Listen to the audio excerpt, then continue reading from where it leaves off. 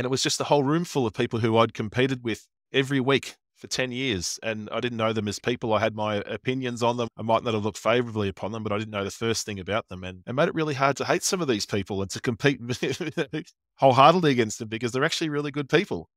I'm looking at your T-shirt, this solar cutters, and it reminds me that we had a fun story in our first conversation about the nature of competition and co-opetition in Australia.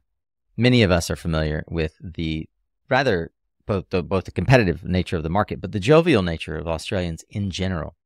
Very prone to friendliness and travel, and I'd love to hear more about what Solar Cutters is, where the name come from, what does it mean for you all, and what can we learn from it?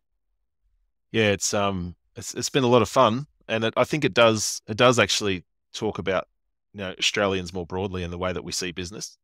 Is that we want to be successful, but it has to be fun, and especially working in the renewable energy industry. I mean, we're changing the world. We're slinging sunshine every day. We're making the world a better place. And so I think, that's where the Solar Cutters movement really started from. It was just, myself and a couple of mates, Jack and Costa.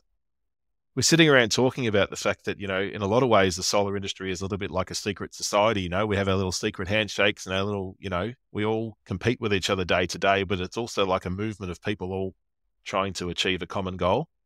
And I made a flippant remark that it's almost like the Stonecutters on The Simpsons, for those that are Simpsons fans. I said, maybe we should call it the Solar Cutters. That's amazing. Yeah.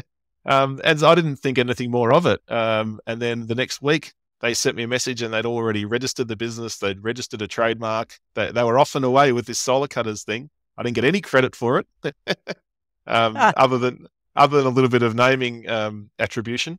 But yeah, they started this movement called the Solar Cutters, which was really all about, the industry coming together and realizing that, ultimately there's more that what unites us than what divides us. And so we had a Solar Cutters networking event before one of the big conferences in Melbourne. I think we had about 250 people turn up. And it was just a whole room full of people who I'd competed with like every week for 10 years. And I didn't know them as people. I had my opinions on them. I might not have looked favorably upon them, but I didn't know the first thing about them. And once we all came together and started sharing some of our, stories and common sort of interests, I realized that these guys and girls, they're just like me. They're just a solar business owner going and they're trying to change the world, hopefully employ an apprentice, maybe sponsor their local sporting club.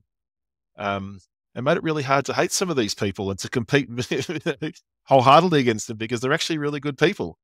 And so some of my greatest friendships have come from just catching up with my competitors at Solar Cutter Drinks. And I think the first event, as I said, had about 250 people. And then the manufacturers got on board and said, if you run this again next year, we'll sponsor the event and we'll have an open bar for 3 or 4 hours. And the next year we had 750 people turn up. And it's actually turned into a movement where people like myself can help those who are just starting to find their way in this industry with connections and networks and a bit of support. Because ultimately, I've always wanted to build a successful business and be successful enough to pay the wages of my staff and keep growing.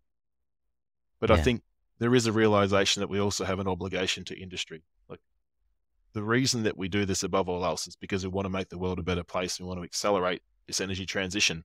And it's taken me a little while to get there, Nico. I will admit that I was very immature back in the early days, but I am in a place now where I think about all of my competitors out there somewhere in Australia now installing megawatts and megawatts of renewable energy and helping to accelerate this transition. I think like that's a good thing. It's a really good thing.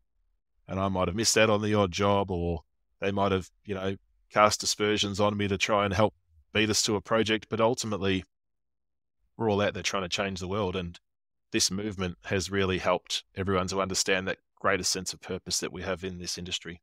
I love that story. And I love the idea that not only is there room for co-opetition, but as you said, we're out changing the world, slinging sunshine every day. And this secret society of sorts that you all gave birth to called Solar Cutters humanizes the competition. It humanizes every aspect of it, and it allows us to embrace the fact that a rising tide lifts all boats, right? And we can choose to have healthy competition but we still have to keep our eye on and focus on the standards that we want for an industry so it can be professional, so that it can be respectable, so that it can grow with approval from council, approval from the stakeholders in different parts of the country.